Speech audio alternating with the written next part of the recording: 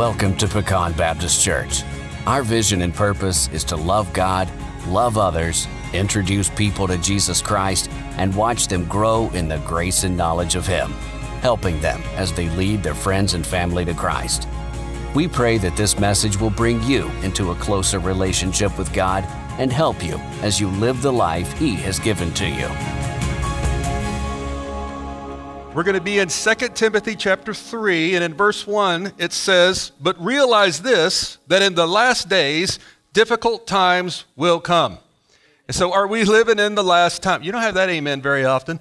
But yes, bring about, right? Bring that rapture. We want that rapture of the church to come about. And difficult, if this indeed is the last days. Now I'll tell you, we're not supposed to focus on the bad things that are going to happen in the last days, but God gave us those things so we could be aware of what's going to happen. He didn't just leave us in the dark. Now, maybe you're a person in here who is saying, well, preachers have been saying for centuries, this is the last days. He's going to... My head is doing it again. And this is the last days. He's going to come back at any time. Well, God left us with that kind of that imminency, right? And I've used this analysis before. If you, let's say you owned a restaurant, maybe it's Whataburger or something, and you own a restaurant, and you tell all your employees that you're going to go away for a little while. You don't know when you'll be back. It won't be very long. And you would expect to find them still doing what you're doing. Now, if you did the same thing and you told your employees that you'll be back in maybe 50, 100 years, how would you expect to find your Whataburger when you got back? So he left us with this idea. Now we have prophecies that I know that we could tell that most certainly we are living in the last times. I think we indeed are in the last days. Now we could still have revival and delay the whole process, but in the book of Revelation, for example, not until recent times has the technology been there so that this indeed could be the last times. For example, the two prophets that lie in the street that the Antichrist kills, the whole world sees this and celebrates. How does that happen? With satellite TV. That's the only way it could happen. People can't travel there and get news can't spread in 3 days to the whole world. Well, how did John know that? He didn't know that. God told him it was going to happen, and God knew it was going to happen. Well, the technology is there for that. What about the mark of the beast? Digital transactions, digital currency, all those things, that's necessary for the mark of the beast is basically you cannot buy and sell unless you worship the beast. Now, take a deep breath. That's after the rapture of the church, right? That's one thing. We have some things that are bad things or difficult times are going to come for us, but not as bad as what it is for those that miss the rapture of the church. And so the mark of the beast, that wasn't possible until recently either, to track basically the whole world financially, and you can't buy or sell. How did John know that? Well, he didn't know that. God knew that. So the technology is there now. And in Daniel chapter 12, one of my favorite verses, it's talking the resurrection at the end of time. And God tells Daniel, basically people will travel to and fro and information will increase. That's a sign of the end times. Well, we can hop on a jet and be across the Atlantic now. How did Daniel know that end of times would have that kind of technology? And then information will increase. Didn't say wisdom. There's a lot of information out there, but sometimes it's really hard to find much wisdom. Well, Jesus said the birth pangs also were going to increase until the end. And those birth pangs are storms, disease, famines, right? Wars and rumors of wars. All those things are going to increase like birth pangs until the end. Can you see an increase in these things? You know, the rate of cancer is just going up and up. In spite of all great medical advancements. Cancer in children. When I was young, maybe I was just hidden from it, but I didn't see a whole lot of cancer in children. And it just keeps going up and up. So all of these things are going to increase, and these are difficult times that we're going to go through. So guys, we don't focus on all the negative, right? But these things are indicators for us to watch so that we're not left in the dark. And at the same time, Jesus forecasted all these things, and what did he tell us? Do not fear. So we're not, because of all these things, because of these difficult times that we're going into and living in now, we're not to live in fear and frustration as a result of those. Right? We live in the power of the resurrection. He is risen. Oh, you guys. You know, every single day is resurrection day. I can do that to you anytime, and you got to be ready. He is risen indeed, because every single day is resurrection day. So remember, we run to the cross for forgiveness, right? But we run to the empty tomb. We run to the resurrection to live in the power of the resurrection, in the light of God's word. And so even though the world is going mad around us, we're not living like that. We're not living in fear and frustration as a result of those things. So now what I'm also hoping, I do want the rapture to come quickly. I think it would be awesome. But at the same time, how wonderful it would be to see revival and delay the whole thing. And then maybe this isn't the last apostasy. You know, Paul says in 2 Thessalonians chapter 2, I'm not going to turn there, but he said 2 things have to happen before the rapture of the church. There was a false teacher that was telling the people at Thessalonica that they had missed the rapture. And Paul says, you haven't missed the rapture. These 2 things have to happen first. An apostasy. So there's been apostasies before, but an apostasy.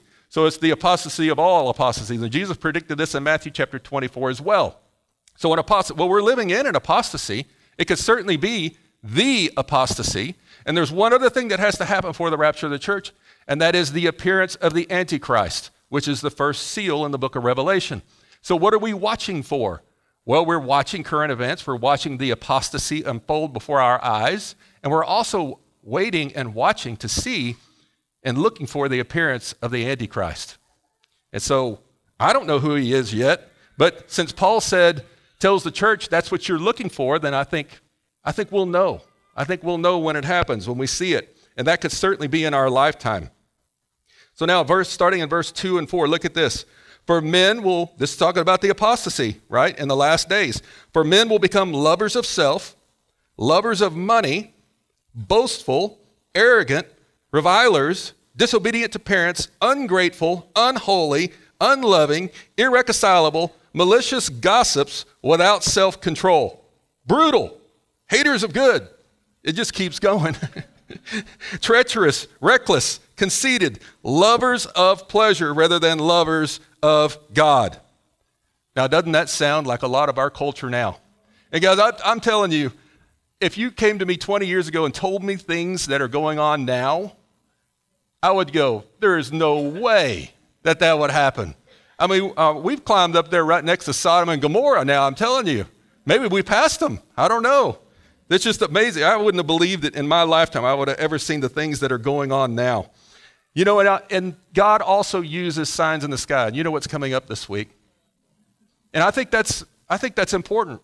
Now, most people are using it as a travel event or a matter of interest, but God has always used signs in the sky as warnings. Remember at Jesus' crucifixion, there was an eclipse and an earthquake, right? Do you remember at Jesus' birth, the planets and the stars lined up so that the wise men could see what was going on and follow the star, right? In the past, I didn't say this when we studied Nineveh, but before Jonah went and preached, somewhere around that time, there was a full eclipse in Nineveh. We know that because we can track the clock of the solar system backwards.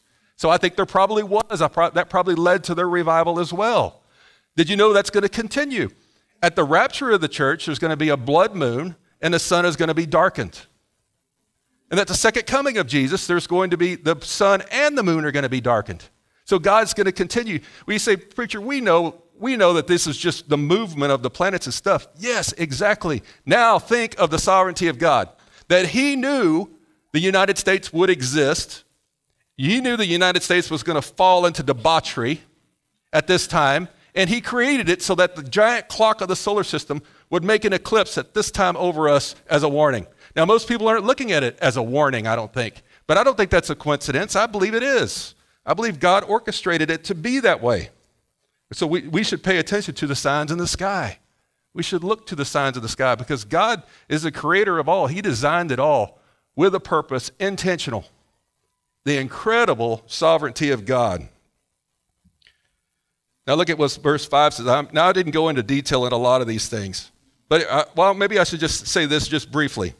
Lovers of pleasure rather than lovers of God. I mean, how the unbelievers and even some professed believers pursue pleasure above all else. It's just fascinating to me. And the debauchery and the wickedness that is going on, which I'm not going to go into details there. Then in verse 5 it says, holding to a form of godliness. Now that word godliness is often used as religion. So look at what it says, holding to a form of religion, although they have denied its power. So there is a lot of now you understand religion doesn't save you. Right? We meet here in worship and we have lots of ministries in the church, but we do that as a result of our salvation. Like a person can be saved and never be a member of any church or be involved in any church. They can be saved. I don't think they're being obedient, but they can still be saved. And the reason we do what we do, it's a result of our salvation. We're doing it because we want other people to know. We are given the charge of the Great Commission. That's to individuals. That's to the bride of Christ. Now, how are we going to accomplish the Great Commission on our own by ourselves? We aren't. If we do, it's not going to be very effective. That's why we come together as a team to serve the Lord to accomplish the Great Commission, and that's in obedience to Christ. So that's what we're doing here. We're not just getting coffee and donuts, right? So they hold to a form of religion, but they deny the power of it. Now think of that. They hold to a form of religion, but they deny its power. Now what are we supposed to be living in the power of? The resurrection. Now this is talking about the same people that are lovers of pleasure rather than lovers of God, right? Treacherous, reckless, conceited, all of these things. Then it says, avoid such men as these. Avoid them. You know, I heard of about a large church, rapidly growing church on TV, and I haven't researched it myself, so I'm not going to say which church it is. But I heard that their position was they would never talk about the blood of Jesus or repentance or sin because they didn't want to make people uncomfortable. Well, then what are we doing here? I mean, what are we really doing? Let's look at verse 6. For among them are those who enter into households and captivate weak women weighed down with sins, led on by various impulses.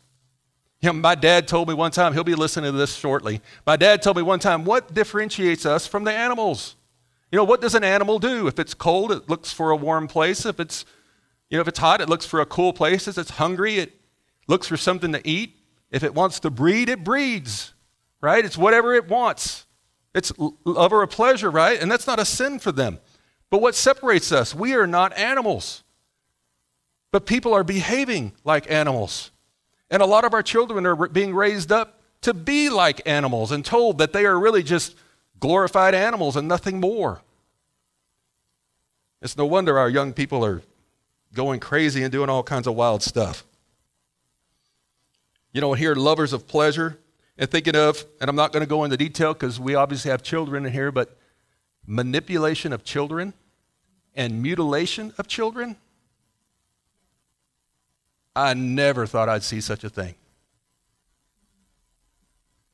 What do you think is going to happen when these children become adults and realize what happened to them? Whew. Moving to verse 7. Always learning and never able to come to the knowledge of the truth. Just as Jannes and Jambres, if that's how you say that, opposed Moses, so these men also oppose the truth. Men of depraved mind, rejected in regard to the faith, but they will not make further progress. Their folly will be obvious to all, just as Jannes and Jambres' folly was also. And so, guys, we are on the inside. We have the Holy Spirit. And so we can see these things, and we know that this is all in opposition to God. We know that. But there's a lot of people that are not believers, and they don't know that it's not in opposition to God. They're just going with whatever the culture is. And a lot of them may be religious Christians, but they're cultural Christians. They're not true believers. They don't believe in Jesus Christ, have trusted him for their salvation, and are living in the power of the resurrection. That's not who they are. They're deceived. And it's obvious. Now I want to skip down to 2 Timothy chapter 4, and we'll come back to the verses I skipped. I'm making it easy on you today. We're going to stay on this page.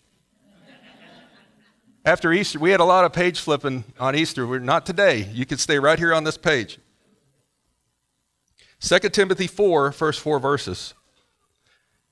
I solemnly charge you in the presence of God and of Christ Jesus, who is to judge the living and the dead, and by his appearing in his kingdom, preach the word. Be ready in season and out of season. Reprove, rebuke, exhort with great patience and instruction. Listen to this. For the time will come when they will not endure sound doctrine, but wanting to have their ears tickled, they will accumulate for themselves teachers in accordance to their own desires. So again, he's talking about the last days. And what is the sign of the last days? The people wanting to have their ears tickled, and then teachers not wanting to talk about sin, repentance, or the blood of Jesus, because they don't want to offend anybody. Church is compromising on marriage, compromising on sin. You know, guys, it would be wonderful. Man, that would be great if I got to decide what sin was and what sin wasn't. Man, that would be awesome. I could decide to do anything and say, no, well, that's not sin anymore. But see, God, we don't have that type of authority. God is the one who decides what sin is. And we don't have the authority to change it, manipulate it in any possible way. And we do not need to be apologetic about it either. It is what it is. God said it, therefore it is. And we're going to follow God. We're not going to follow the culture. We're not going to compromise. Yep, there's a lot of ears being tickled now. And guys, and if you watch televangelists, okay, and you may never hear him talk about the blood of Jesus or sin or repentance, okay? But they may say some good things. They may say some good things. But if you're intentionally leaving out that boulder of repentance and forgiveness by the shed blood of Jesus, you're intentionally leaving that out. Well, they may say some good things, some positive things, but they are a false teacher. And I'm not telling you everything I always say is right, but I'm trying to be right by the Lord. And certainly the cross and the shed blood of Jesus is important, and repentance is a part of salvation. But if they're intentionally leaving that out, even though they may say some good things, they are a false teacher. So pay attention. Pay attention. If you're watching, you're going to another church or you move churches, pay attention to what is being said. Are they preaching the full counsel? Are they preaching all of it? Are they preaching the parts that you don't want to hear? Right? Or are they just telling you everything you want to hear? Think about it. We do not want to be somewhere where our ears are always tickled. We want to know what God says. We want to be warned about the times that are coming. We want to be corrected if we need to be corrected. We're not going to compromise. So now, if no revival comes, and I pray that revival does, here's some things that I would expect to see. Now, we look at these things as sign of the times. And it should motivate us even more to spread the gospel through our body and also in our spheres of influence. So if the apostasy worsens, it wouldn't be hard to figure out that we would expect debauchery, sexual sin, wickedness, violence, all of those things to increase. Jesus said, because the love grows cold. And remember what the last church is in the book of Revelation. It's the Laodicean church, which those were 7 real churches, 7 types of churches, and also 7 periods of church history. And the last one is the Laodicean church. Jesus said, at the end in the apostasy, the love of many will grow cold. Well, what is the Laodicean church guilty of when Jesus convicts them? They are lukewarm. They are lukewarm. So if the apostasy worsens, we would expect to see all those things. But also the stage is being set for the Antichrist. So what do we need to see? Well, the Antichrist is going to have a one-world government. Right? And right now there's this resistance to a one-world government because there's this populist movement that is rising up in Europe. It's rising up here. It's rising up all over the place. It's in resistance to it. But in the end, the Antichrist will have a one-world government. And we can see everything moving in that direction, and I expect to continue to see it unless there's some type of revival.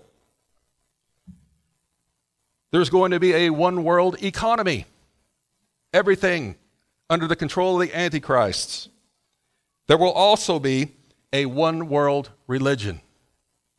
Now, in order for there to be a one-world religion, then there has to be some incredible compromise. There has to be compromise on the religious institutions. And I believe the religious institutions are being prepared for that right now. And we're seeing the religious institutions compromising on things that they shouldn't compromise on. And those that will not compromise are going to be labeled as extremists. Why are we extremists? John 14:6. Jesus says, I am the way. I am the truth. I am the life. No one comes to the Father but by me. He is the only way. All religions do not lead to the Father. Only Jesus Christ does.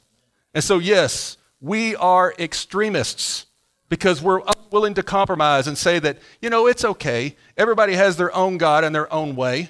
No, it's not. That is a lie. So we're not going to compromise there either because Jesus is the way. And we want to see people come that way. So one world religion, I expect to see further and further compromise. I even expect that that certain things may come about. Like, I kind of expected this already, that perhaps the government makes us sign off on certain things, declaring that maybe we'll do same-sex marriage or whatever the case, weddings. And if we don't, we lose our tax-exempt status.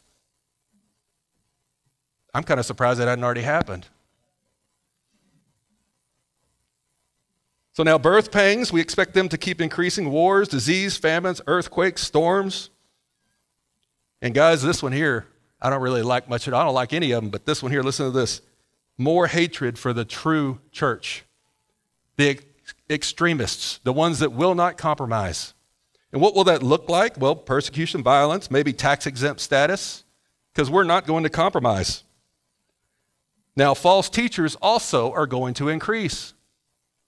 So we expect to see that. Now, what can we do about any of these things? Like I told you, these things are markers. He gave us these things for a reason, so we can identify the times. It would also give the church a sense of urgency. I think in this country we have been so comfortable. But if these things continue to grow and we become under persecution, the church will get stronger. Our numbers may go down, and I hope that's not you. Our numbers may go down a little bit, but we will get stronger because persecution will make us determined to follow Christ, and it also will show us. Remember the fifth seal. The first seal is the Antichrist showing up, right? And they continue to build up to that point with false teachers. Now, the second is wars, famines, disease, earthquakes. And then the fourth is the pale horse, which death follows those first three. The fifth one is martyrdom. And the sixth one, I believe, is the rapture of the church.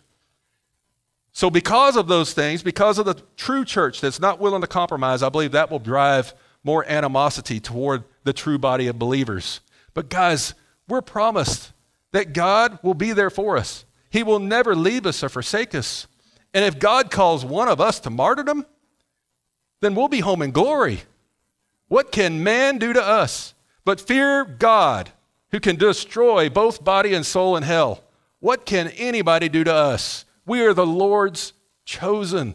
We are his family. We are his bride. So no matter what, don't get crazy about what's going on in the world. Understand that God said it was going to happen.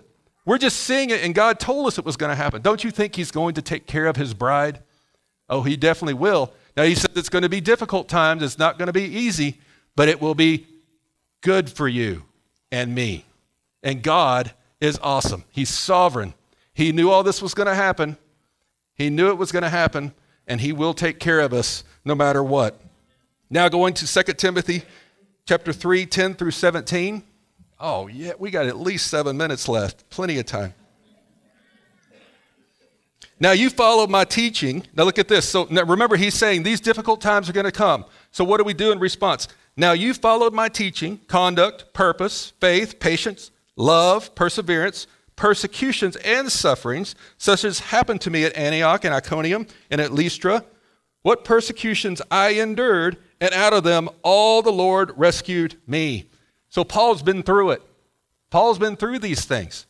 And Paul said, God is awesome. But basically what he's saying, he said, so what do? We follow the word of God. We live in great conduct, which God's living in conduct nowadays makes our light shine even brighter in this crazy world that's around us. Live by love, patience, perseverance. Indeed, all who desire to live godly in Christ Jesus will be persecuted, but evil men and impostors will proceed from bad to worse, deceiving and being deceived. You, however, continue in the things you have learned and become convinced of, knowing from whom you have learned them, and that from childhood you have known the sacred writings, which are able to give you the wisdom that leads to salvation. Guys, what if these things don't come about until our children or grandchildren? Are they going to be prepared? Are they going to know the scriptures and what's going to happen? We got to be teaching the next generations, and that's part of what we do here also. And that from childhood you have known the sacred writings, which are able to give you the wisdom that leads to salvation through faith, which is in Christ Jesus. Now this verse you probably know, but did you know it was related also to the difficult last times? All scripture is inspired by God and profitable for teaching, for reproof, for correction, for training in righteousness. Now, did it say most scripture? Or did it say the scriptures that you like? It says all scripture is inspired by God, even the ones you don't like or you would prefer to change or tear out or mark out. All scripture is inspired by God and profitable for teaching, for reproof, for correction, for training in righteousness. Look at this. So that the man of God may be adequate, equipped for every good work. So that's our scripture. See, that's what we're going to stand on. We're going to stand on the Word of God. No matter what crazy things go around us, we're going to stand upon the Word of God. We're going to live by the Word. We're going to teach it to the next generation. We're going to spread the Word because that's the way of salvation. We're going to live by the Word and we're going to live for the Word. And even if necessary, we will die for the Word. No compromise. It's the Word of God. Thank you for listening today. If you'd like to learn more about the ministries of Pecan Baptist Church, go to our website at www.pecan.church or call 682-205-1565. We're located in Granbury, Texas. Services are each Sunday at 10 a.m.